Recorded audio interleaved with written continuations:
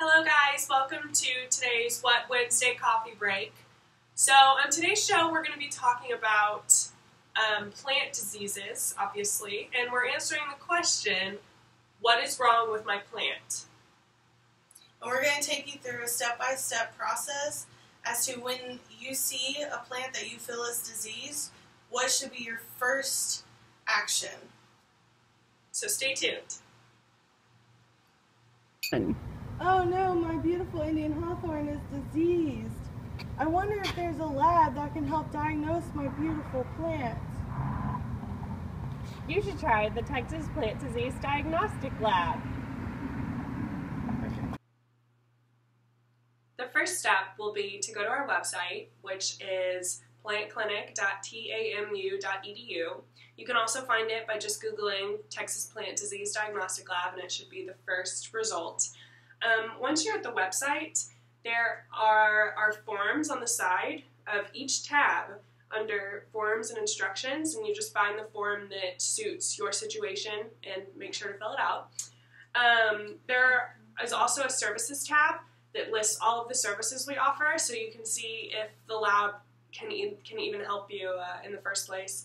We have a bunch of great tabs with a ton of useful information, so most of the questions that you will probably have can be found on our website.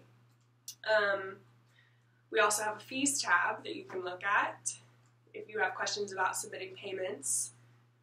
And there is also a ton of instructions on the second page of the form. So if you're wondering how much of the sample or what part of the sample you need to submit, you can just go to the second page of our form and it'll tell you for what situation you're submitting a sample, what all we need.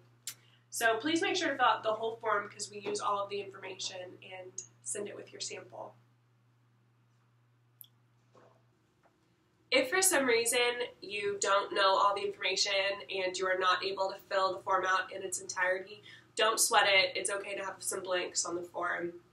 If you want to send in any additional comments, you're more than welcome to. You can just put them on a separate sheet of paper and send in with the form.